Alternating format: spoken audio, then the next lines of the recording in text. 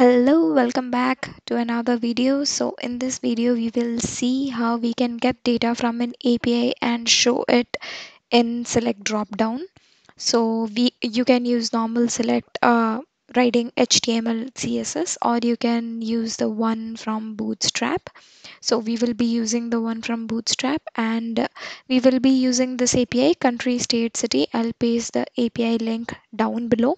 So you would have to request an API key here that will take you to the Google Docs, and they have this form. So you have to fill up this form where you have to give your name, email, and a short description of what you are planning to use that APIs for.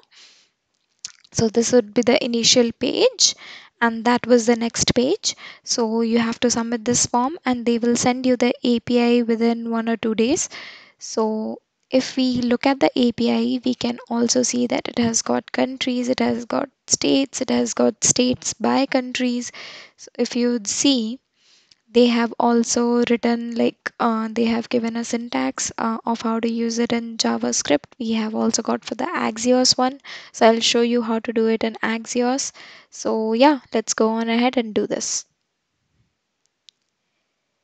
We will be using Axios for the API calling. So you can go ahead and install Axios with the command npm install Axios. And you can or cannot use Bootstrap. It depends on you. So if you are going to use Bootstrap, you can use the command npm install Bootstrap. And also in your index.html, you would have to import the CSS. So they would be having the link in their getting started documentation. Do not forget to add it in your index.html. So we would go ahead and make a file inside our source folder. Also, you can see that I have created a .env file where I have stored the API key. Now, inside our source folder, we will go ahead and make a file. So let it be select.js, and I'll do rfce, and I'll save this one. And in our app.js, I would be importing that select component, and let's save this and see if it is working. So I'll go to the React app, and yeah, it's working fine. Now let's go ahead and modify our select. So I'll be removing this one. So first we need to fetch fetch data from our API. So we would be fetching countries. So I'd be needing countries variable, and we would set our countries that we will be getting from our API call using the use state hook. So after this, we would need to use our use effect hook, and inside this we would be calling our API. So you can directly call the API or use a function to call the API. So I'll give an empty dependency array. That means the use effect will just be running once on the initial page load. And now let's write our function. So that would be fetch data, and so we would be calling our API inside this function. So I'd be making this function as asynchronous. We'd be using async await for our API call. Now we need to have a variable where we will be storing our response, which we would be getting from our API. So we would await for the response axios.get, and inside this our API would go. And then let's first add the API, and then I'll show you how to add the headers. So we will go on ahead, and this API you can see right here. So in their documentation you can see they have also given how you can perform the Axios call. So we will copy this URL. This is the API to get a list of countries, and go ahead and paste it. So yeah, done. After that, I have put a comma and then the curly braces, and inside this I'll be writing the headers. So inside the headers, our API key would go. So I would go back to the documentation of how to add the API key. So this one would be it. I'll copy this and move back to our VS Code, paste it here, and inside the API key, I'll just copy it from here. So in the real world projects, you cannot directly paste the API key in your code. That's the reason why you need an environment file. But here I'll just paste it to show you how it works. So now you have got fetch data. Okay, so when I saved it, you can see the error is that we have not imported Axios. So we got to import Axios, and now we are getting the response. So now let's see what is coming in our response. So console.log, and we will be logging in our response. So let's go ahead and see. This is our React app, and you can see we are getting the response. It's an array of 250 data, and inside our response data, we can see. So let's expand one of the data. You can see ID ISO2 and the name has been given. So I want the name in the select drop down. So let's go ahead and try doing that. So we are getting the response, and inside the response dot data, so I'll be setting up countries, like set countries.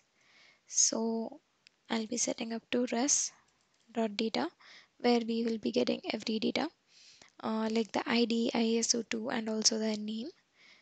And now we will move on ahead to show that in our select statement. So I'll be saving this, and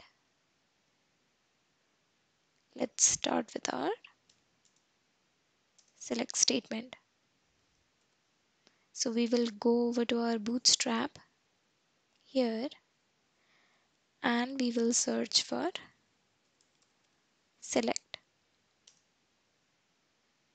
So you can see we have got this select menu here. So this is the default example. I'll just copy this.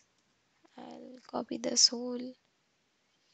I'll move over here. I'll paste it over here. So now we have got a select. Let's do some proper indentation.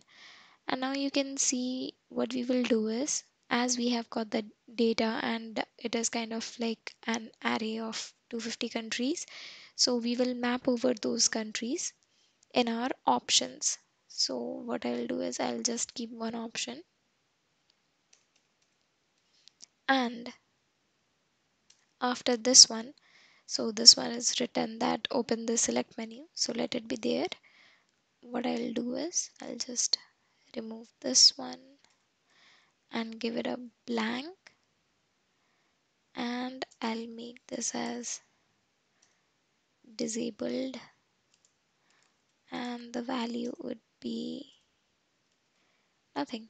So this one is there. Now we will be using this option to kind of like get our data, show our data, I must say.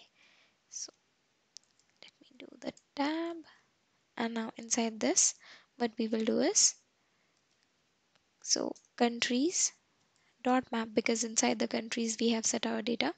So countries dot map, we will be using the map function. So index, and we would be getting a value, and so inside this we would be having our option. So I'll cut it here, I'll paste it. So we have got this one. So inside the value I would be having the value, and let me just remove this one.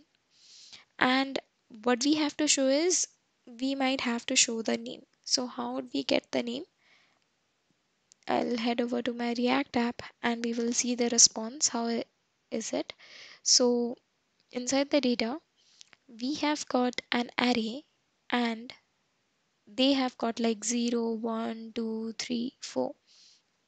So if I go here, what will happen is when we would be mapping through it, like mapping through all these, and the values we would be getting that 0, 1, 2, 3, 4.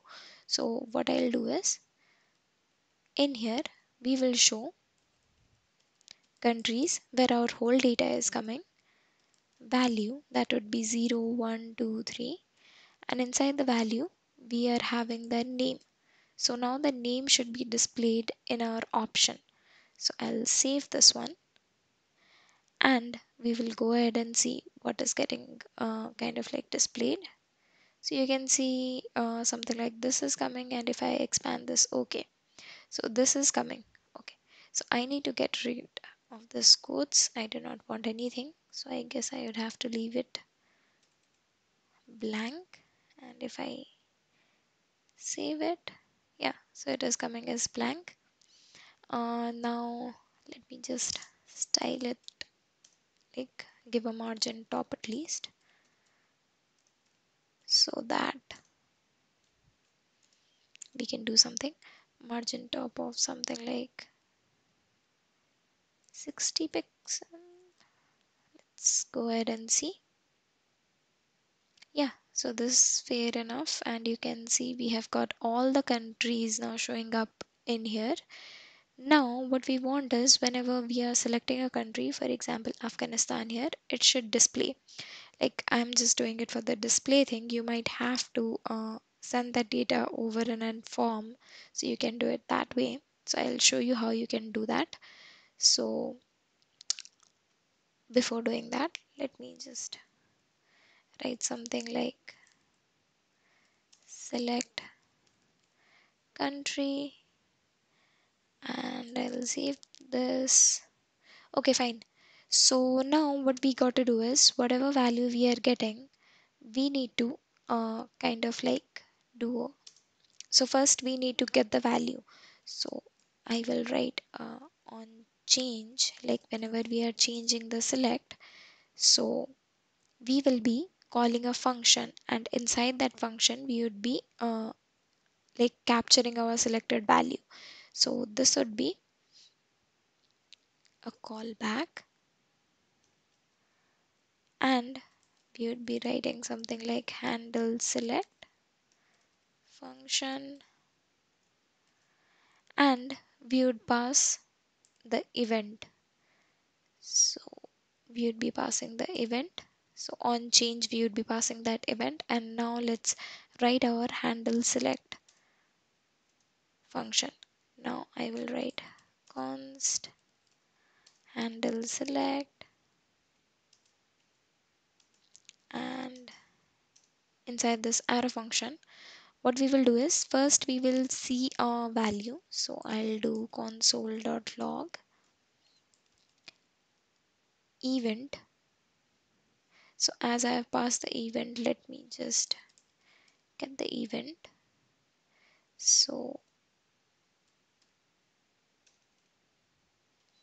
event dot target dot value. So let's see what it is coming. I'll save it. We'll go over here. Let me clear the console, and now you can see the select country is coming, and suppose I am choosing Afghanistan. So the value is coming as 0. Now you can see the value is coming as 0 because our option value is just simply value. So this we need to change.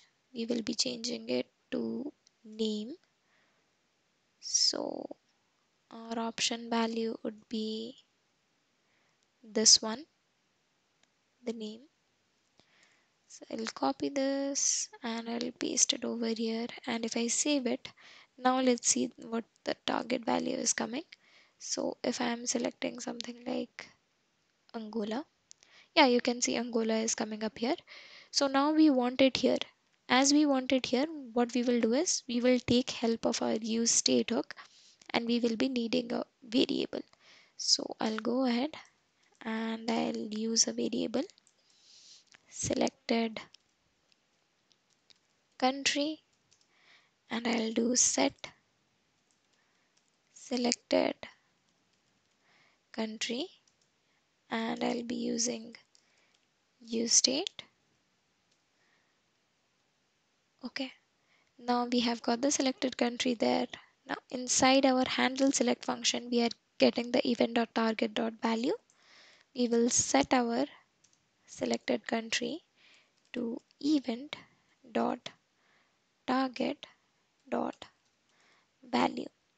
I'll save this, and how we can see it.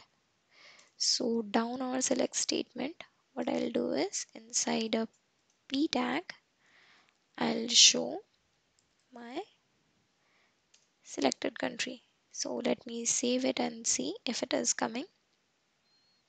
So right now we have got nothing in our console. I have cleared the console, and now let's go ahead and choose Afghanistan. So yeah, you can see Afghanistan is coming right down here. So you can style it, or you can send it over in the form data, howsoever you like. So yeah, this would be it for getting the data from an API into the drop down. Thanks for watching this video. I'll see you in the next one.